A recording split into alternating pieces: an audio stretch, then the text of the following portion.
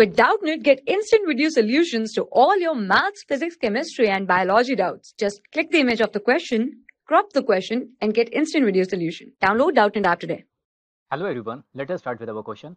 In this question, what is given? That there is a non-conducting rod of length L with linear charge density given as to be lambda, and lambda is a function of x. It is equal to lambda naught into x, where x is the distance from A, and it is rotating with angular velocity, okay, about the end, about the same end.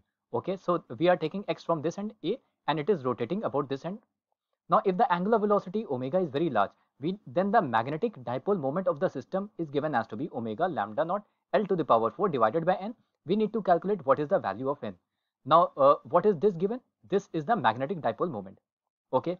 Now, how is magnetic dipole moment given? Magnetic dipole moment would be equals to current multiplied by area. Okay. Now, where is the current? So there would be linear, because this is a linear charge density. Okay, and it would be rotating with some angular velocity. That means charge is rotating. Okay, now if this charge is rotating, so there would be an equivalent current which would be generated. We can say that our di, the small current which would be due to a small charge. Let's say the small charge. Let us define a charge at this location. Let's say this location is our dx. Okay, so what would be the charge at this location? This is small charge dq. So lambda, this is the linear charge density. So it would be dq would be equal to lambda multiplied by the length. It is equal to dx. So di would be, charge would be basically is what? It is a rate of, current is rate of flow of charge. So it would be dq divided by time. So omega is the angular frequency. Okay, or we can say that angular velocity. So what would be the time? It would be equals to the time period. So what would be the value of dq? dq would be equals to lambda multiplied by dx. What is the time period? Time period is 2 pi divided by omega. So our di would turn out to be, this lambda is given as to be lambda naught into x. We put the value as lambda naught into x. Then this omega would be in the numerator. We just adjust omega into the numerator. Then dx divided by 2 pi. Okay.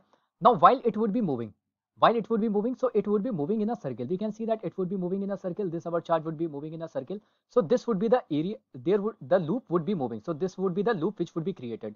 So what would be this area? Area would be equals to pi into x square. We can see from the above. If we just make this from the above, we see that this would be our rod. Let us draw our rod. Let's say this is our rod, and this we have defined the portion x. Okay, and this is our dx which we have taken. So this is the portion dx. So it would be, dx would be going like this. Okay, moving into this loop. So it would be creating a circle. What is this circle? Circle is this. What is the area of this loop? Area of this loop would be equals to pi r square. Therefore, the small magnetic dipole moment, this would be equals to di multiplied by pi into x square. Okay, now we know the value of our current di. We can put, and we can get the value of our dm. So dm, then it would be equals to omega lambda naught, then x divided by 2 pi into pi x square, and there is a dx also. Now to get the total magnetic moment, we can just integrate it. So if you perform the integration, this would be our m, and we can put the limit from 0 to L, because x would be varying from 0 to L. From here to here, 0 to L. Okay, what are the constant term which we can take outside? Lambda, omega naught we can take outside, this lambda naught, then pi and pi would be cancelled. Then there would be a 2, and finally it would be 0 to L x cube dx. Now if we integrate this, it is a very simple integration. So it would be lambda naught divided by omega lambda naught divided by 2. It would be x to the power 4 divided by 4. Now if we put the limit as L, so it would be L to the power 4 divided by 4. Or if we just adjust it, so it would be magnetic moment. This would be equals to omega, then lambda naught L to the power 4 divided by 8. Now if we compare this with the expression which has been given, omega lambda naught L to the power 4 divided by n. We just check. Okay, then n value would be equals to, we can say that our n would turn out to be equals to 8. So this is the value of n. Hope you understood the solution. Thank you. For class 6 to 12, IIT JEE and NEET level.